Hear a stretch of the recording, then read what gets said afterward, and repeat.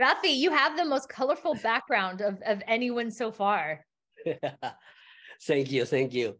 So, Daniela, my name is Rafi Mediavilla from Criticologos.com. Thank you for taking your time to talk about your role in the movie, and congratulations. Thank you so much. So I'm going to give you a heads up. I don't know if you see the flag right here, but I'm coming to you live from San Juan, Puerto Rico. So my first question has to be, how did they treat you down here while you were recording? Did you have fun? Did you enjoy the food, the culture, the humidity, and the heat? Well, you know what's so funny? I always, my grandpa, it's one of my grandpa's favorite places, and I was supposed to go with him, and I always wanted a reason to go to the island. And then this movie came along, and I was like, oh, perfect. And so I got to spend 3 months there, and it was absolutely beautiful. I have no complaints. Our crew was lovely and professional, and they shoot a lot of movies there, so it's a seasoned crew. A lot of the actors on the film are locals, and I've said this before, but for being a small island, the abundance of talent is crazy. Yep. It's like witchcraft. I don't know, but it's like small, and there's just so much there. Also, as far as food goes, piononos are my new love of my life. That's well. I mean, the footing here is great. Everything here, the beach, everything here is great. I want to talk about Bonnie, and then I think the first question, the way I want to talk about her, is mostly about.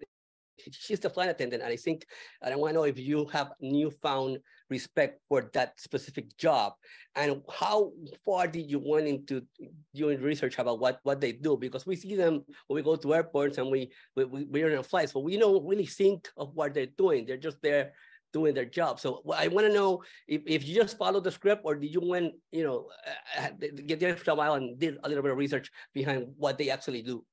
Yes. Well, it's, I've flown a lot.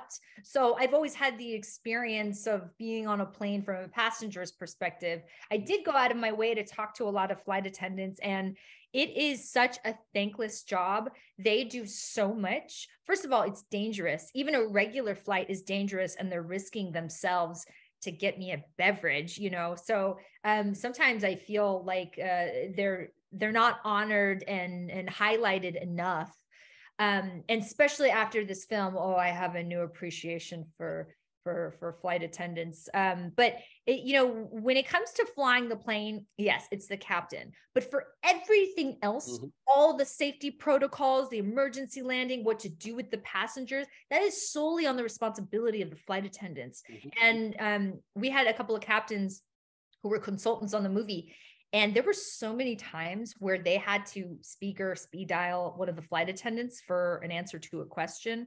I mean, they really are completely knowledgeable. So yes, after this film, if I didn't respect them before more, I did beyond now.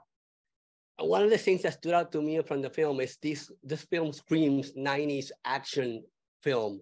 I mean, we're talking about Air Force One. We're talking about Die Hard. We're talking those times. I mean, and those times we relied a lot on practical effects. There weren't computers around, and the actors had to do all their jobs, all the different situations. So I wonder. Obviously, dealing with I know our humidity kills everyone. It's difficult, but I want to know, how did you prepare yourself physically to deal with this so many demanding physical scenes? How did you prepare yourself physically for it? Did you have to go through a specific training process, or were you aware from the beginning what you were beginning to do? Speak about this process. Yes. Well, I think it's really important, just as a generality, I think it's really important for actors to stay in shape, because things change on the fly and they rewrite things and they have new ideas. And, you can't be out of shape and be an actor. You just can't, because you also just have to protect yourself. You have to protect your back. You have to protect all these things. And there were a lot of surprises that I wasn't necessarily prepared for, but were super fun, like sliding out of the plane. I had never done that before. I've worked on gimbals before, but the gimbal that the plane was attached to and the movement, that was fun, but it was also like you really had to watch yourself because that plane really was jolting around. And actually, Jerry had a moment where he hit his head on the side of one of the cabinets, the overheads, and he was supposed to hit his head in the scene, but he really hit his head in the scene, and we actually had to stop, and like he was bleeding. And then of course it's the French director was like, that's the shot, we're using that shot in the movie, and that is in fact the shot that they use in the film. But yeah, it was awesome. You know, I'm a big lover of practical effects. If you can, you know, wherever, if you only, unless you absolutely need it, practical always wins. And so I felt very fulfilled being a part of a movie that that made me reminisce of the 90s, you know. Danielle, you already have done so much in your career, but I want to talk a little bit about working with Gerard Butler, and not only from the actor's point of view, but he's also producing. He has different hats in this one. Did he give you any pointers? Well, how was it working with him? He seems like a nice guy. Talk us about the procedures. Yeah, you know, I don't think Jerry gave me necessarily any pointers, but I think he is an example of who you want to be. So I think just being in his presence and watching him, how he works, I think he's sort of the pinnacle of what you want to be. You want to be someone who is A, really good at their job. B, you want to have an enthusiasm that sort of carries and brings the momentum of the rest of the crew and the actors and the cast and everybody else forward. And you want to be kind while you're doing it. And Jerry is all of those things. And so he led by example. And, you know, one of these days when I lead my action movie, I want to be more like Jerry.